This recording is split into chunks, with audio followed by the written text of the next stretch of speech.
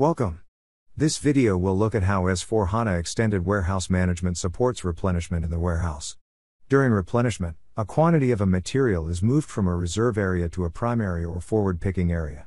The views, information or opinions expressed are solely those of the individuals involved and not those of the individual's employer or any other group or individual. Let us first look at the main benefits of warehouse replenishment. The main goal of warehouse replenishment is to ensure that the quantity of materials remains at optimum levels. We achieve this by seamlessly rotate materials into pickable location in line with the demand. By this, we avoid delays and reduce the risk of inaccessible inventory, which would otherwise break fulfillment workflows, and reduce the efficiency of our supply chain operations. EWM supports a variety of replenishment strategies. Planned replenishment can be run online or in batch mode. It calculates replenishment according to the defined maximum and minimum quantity. It is only started when stock figure is lower than the minimum quantity. It will round down to multiples of minimum replenishment quantity. Automatic replenishment has a few things in common with planned replenishment, however, it is triggered automatically on warehouse task confirmation. It also calculates replenishment according to the defined maximum and minimum quantity. It is only triggered when stock figure is lower than the minimum quantity. It will round down to multiples of minimum replenishment quantity. Order-driven replenishment works slightly different. It is, like planned, started either in online or batch mode. It calculates replenishment quantities according to open warehouse request quantity. It is started when stock figure is lower than the required quantity. It round up to multiples of minimum replenishment quantity. Exceeding maximum quantity is possible. Finally, we will look at direct replenishment. It is started during a pick denial when exception code points to the internal process code replenishment. It is only possible for a fixed bin scenario. Replenishment quantity is calculated according to maximum and minimum quantity assuming that bin quantity is 0. It round down to multiplies of minimum replenishment quantity. Picker performs the replenishment. In our demo we will look at planned and order-driven replenishment. Let's kick off by having a look at the master data for the material we will use for our planned replenishment scenario. We will see that our material has a minimum replenishment quantity of 5, a minimum quantity set to 40, and with a maximum of 100. Let's do a quick check of the stock situation. The storage type for our forward pick face is called Y051. As we can see, there is no stock available in the picking area. We open the Replenish Stock app. We limit the selection to one product only, the EWM-A11. When we press execute, system proposes a replenishment quantity of 100 units to the pick face area Y051. Since no stock was available, it will replenish up to the maximum quantity limit. We mark the line, press execute again, and can see that a replenishment warehouse task has been created.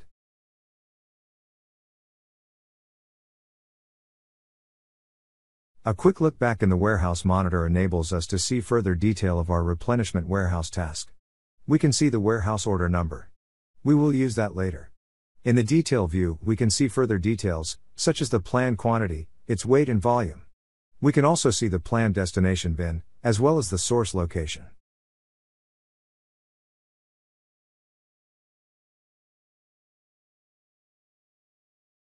It is time to execute the replenishment warehouse task. We do that with the RF device, remembering the warehouse order number 201-13902. We confirmed source bin and quantity in the reserve area, and destination bin and quantity in the forward picking area.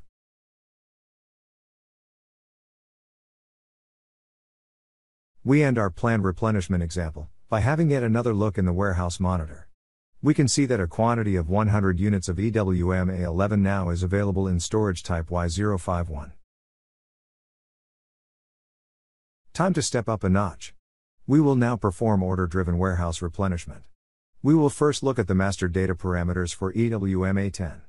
We see it is replenished in units of 5, with a minimum stock level of 20 and a maximum of 100.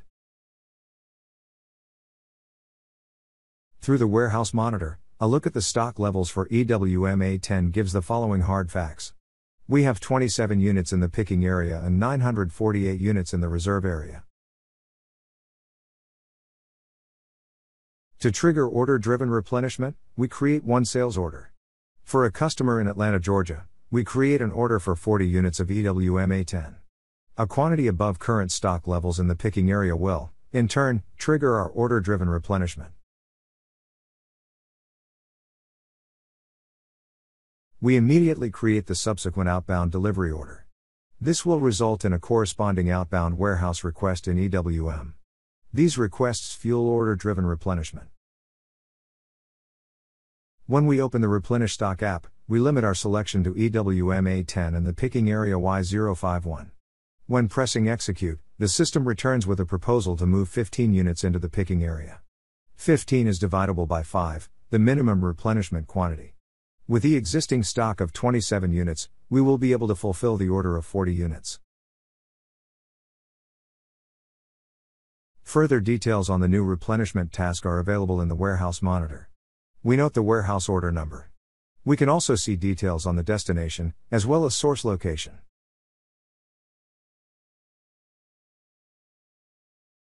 With the RF device, we perform the actual replenishment task.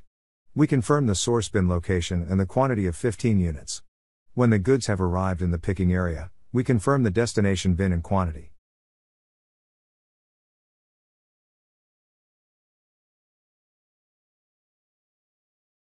The Warehouse Monitor confirms that we now have 2 picked positions in the warehouse, 1 bin with 27 units and 1 with the newly replenished 15 units. Let's move on. We revisit our outbound delivery. We mark the order line for 40 units and manually create the necessary warehouse tasks. If we drill down, we can see that the system has created 2 pick tasks, one for 15, another for 25 units. Once again, we turn to the RF device. We create a pick HU, then pick the EWM A10 from the 2 source locations, and bring them to the goods issue zone.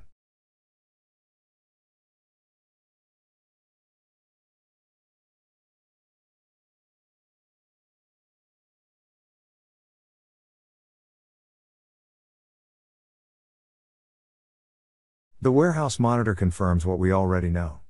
The sales order was fulfilled through 2 pick tasks. The total quantity was moved together in the same pick HU to the goods issue zone.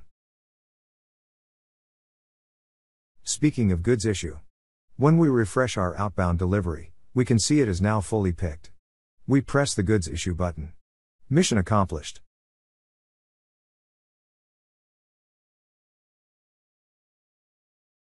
And just for the record, in the monitor, accurate and updated stock levels are, of course, instantly available.